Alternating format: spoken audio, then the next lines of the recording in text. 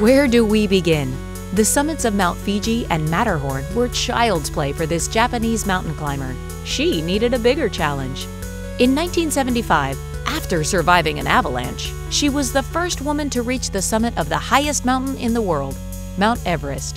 In 1992, she completed the 7 summits, meaning she reached the summits of the highest mountains on each of the 7 continents. Tabei is now the director of the Himalayan Adventure Trust of Japan, an organization working on a global level to preserve mountain environments.